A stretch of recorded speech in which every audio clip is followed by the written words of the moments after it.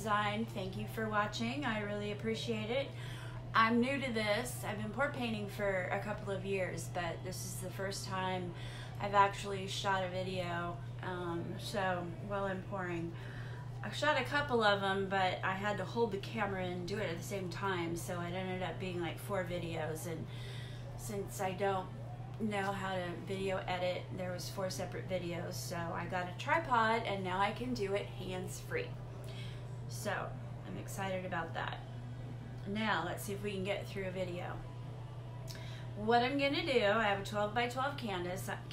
I already have my layer of white paint down, and I don't know if you can see my colors, but I have light turquoise, burnt sienna, darker turquoise, kind of a gold, and white. Now I do have satin enamel paint mixed in with the white, and just a tiny bit in with the turquoise, and just the turquoise. I think I left it out of the burnt sienna, and the burnt sienna has a little bit of copper mixed into it too, and the gold. I'm kind of experimenting here. I haven't had any luck with the cloud effect yet, so that's what I'm going for.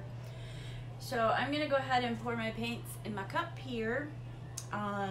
Also, my paints are mixed with Floetrol and paint, and just a little bit of Liquitex gloss medium.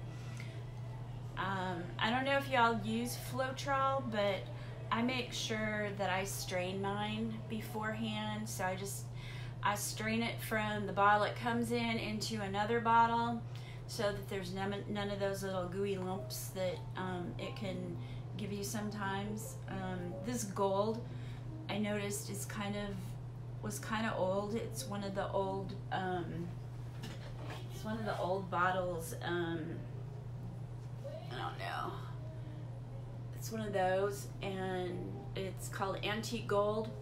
It was kind of old, and I mixed it first, and there was so many lumps in it. And when I stirred it, it broke up the lumps, and there was lots of little lumps. So I went ahead and dumped that out and poured it again. So hopefully I won't have a bunch of lumps in it. I'm gonna go ahead and pour these into my cup. Now, I'm not exactly sure if you're gonna be able to see this or not, but I'm gonna start with the white on the bottom.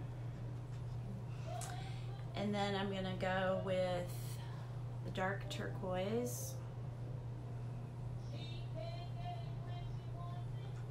Okay, and let's go with the gold. Now I spilled half of this trying to set my camera up, so there's not a whole lot in here, but it's kind of an obnoxious color anyway, so I think I'll just use a little bit of it.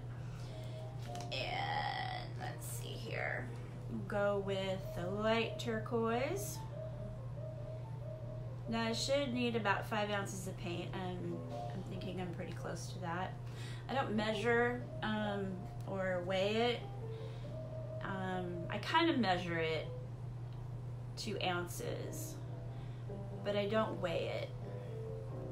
Okay, so we've got some of it, the first part poured here. So now I'm going to put some more white. And my white is kind of sinking, so that's good. And then what did I do? A dark turquoise. Yeah, it's old age work in here. Can't remember what order I put them in. And then, what did I do? Gold? Okay, whatever. It doesn't really matter. Not a lot of gold. And then light turquoise. Can you hear the music in the background? I put on blues.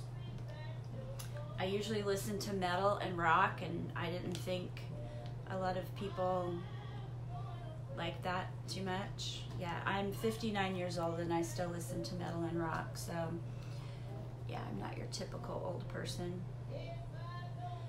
Okay, so I've got it here. I got it all poured right here in my cup. Okay, I'm going to move these little cups out of the way. I've got my little box here. I just take boxes and slice them down to this, and I line it with butcher paper or freezer paper, so that way when the paint in the bottom dries, I just peel it right off and use them for jewelry or something, which I haven't done in a long time, but I have. Oh, dripped a piece, dripped some. It's pretty, by the way. All right.